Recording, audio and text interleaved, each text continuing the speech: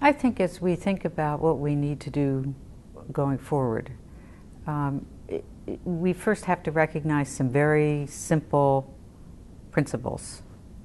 The first is our very limited power to determine the course of political change in large countries or in any country. I still read now people writing complicated scenarios about how we can determine how the current political crisis in Pakistan will come out, whether we support this party, or push this, do that. It should have become pretty clear over what happened over the course of the last several months already that our ability to determine a political outcome is extremely small. And a policy that's built on attempting to do that is almost certainly going to be a disappointment, if not an outright failure. So that's number one. And of course that goes to the question, well, let's say as principle number two, it is to recognize that right now, that while democracy may be always a good, as the president says, freedom is better than anything else, true. But timing is important, and readiness for democracy is important.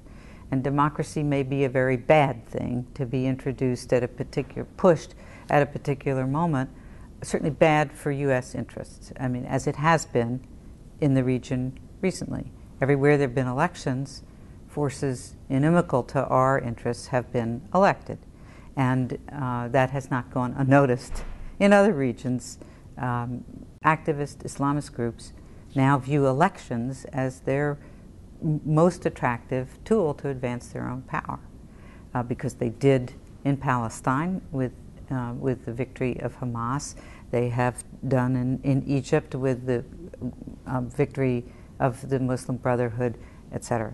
We have to be very smart and realistic about when conditions are ripe for it and how long it takes for fundamental political change to happen. I think that was the core mistake of the Bush administration.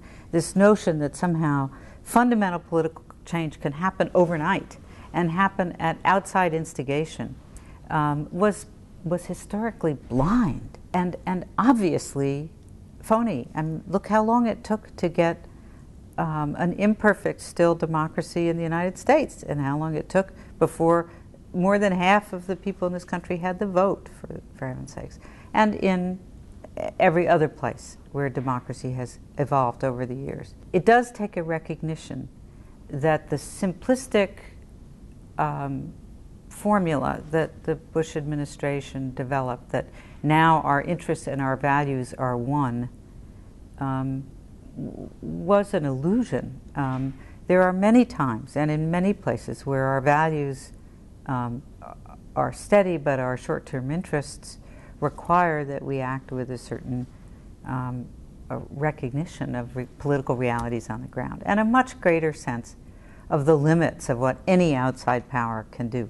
Any outside power. Doesn't matter how powerful they are. The third principle that should shape our ongoing policy in the Middle East is a much clearer understanding that military power does not translate directly into political influence, political power. They're different things. And that question then, political power, political influence, our ability to influence the course of events, probably leads us to principle number 4, which is that we have to care about legitimacy. We have to care and to recognize that it matters how the rest of the world sees us and judges us, which will determine whether the rest of the world sees our actions as having been legitimate or not. The fact is that most of the world, and we knew this in advance, saw our invasion of Iraq as illegitimate. It was not preemptive of an imminent threat, but it was preventive war, unilaterally declared, and that is not a legitimate form of international action. So we have to care about legitimacy going forward, because it determines our ability to lead because it will determine whether we have any followers. And then I would also put down the centrality of the Israeli-Palestinian conflict in the political mind of the region. There is a view here that Arab governments simply don't really care at all about the Palestinians, which is often true, and use that conflict as an excuse to divert attention from their own failings. Well, there's a good deal of truth in that, but it's only a partial truth, because the fact is that they do use it and can use it, and will be able to continue to use it. They can't use it if it's not there, if there is some kind of a settlement. But much more importantly, that throughout the Arab world, there is a view that an enormous injustice was done to the Palestinian people. In part, I would argue, because of their own failings, their own unwillingness to accept compromise. Fine, but nonetheless, there it is on the ground. And we're not going to find, I think, any stable road to peace as long as, region-wide, as long as that conflict festers.